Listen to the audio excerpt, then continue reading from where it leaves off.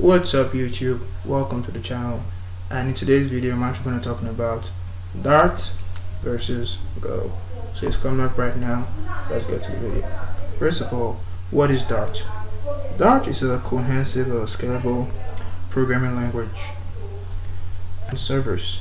So using Dart language and libraries and tools, you can write anything from simple script to apps. On the other hand, Go is an open source programming language that makes it easy to build simple, reliable, and efficient software.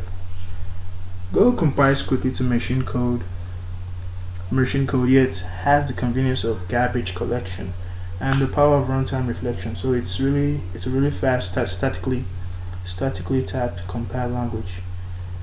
It feels like a dynamically typed interpreted language in my perspective.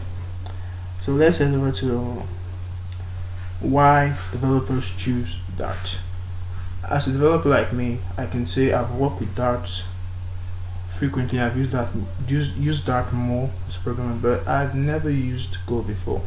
So I would say why developers choose Dart is why one of the basic and obvious answer to that question is it integrates Flutter. Yeah, Flutter makes use of Dart for creating both Android and iOS applications. It's also backed by Google. You know that I can't actually say unlimited, but it has a wide range of great tools. It can be used to create scalable apps and so much more. And let's head on to why do developers choose Go. I've never used Go before. I've never programmed in Go, so I'm going to say from the feedback I've get from other developers, they said Go is very high performance. It's very high performance language. It's simple. It has this simple and minimal syntax. It's really fun to write. I've never written Go before. It has this fast compilation time, so its compilation speed is really fast. So let's move on to the pros of Dart. Pros of Dart, no, it's heavily backed by Google. Its syntax is not that very hard to remember, so it's similar to JavaScript. It's very fast. Yeah, Dart is very fast. I've used Dart to my perspective. Dart is very fast. And apart from that, Dart is uniquely typed with Flutter. So it's used in creating Flutter apps, creating highly scalable apps. So because the speed, it's actually compiled to JavaScript. So Dart is very fast. And let's go on to the pros of using Go. One of the pros is Go has this high performance, very fast. It has fast compilation times. Apart from that, I can actually say Go to its syntax. Its syntax is actually very awesome because you don't get to waste time in like compiling errors and stuff. So Go syntax, it's concise and easy to read. So those are some of the pros of Go. So you can check out language yourself because I've not actually used Go myself. So let's move on to the cons of Dart. I've been using Dart for for a little while now, so I can see one of the cons that it's JavaScript and TypeScript.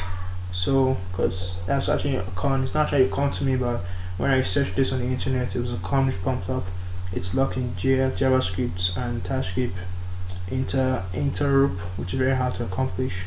Then the cons of Go: you waste time in plumbing and catching its code at a certain time when creating a big project. Its code becomes very verbose and becomes very many and lengthy, which as developers we don't want.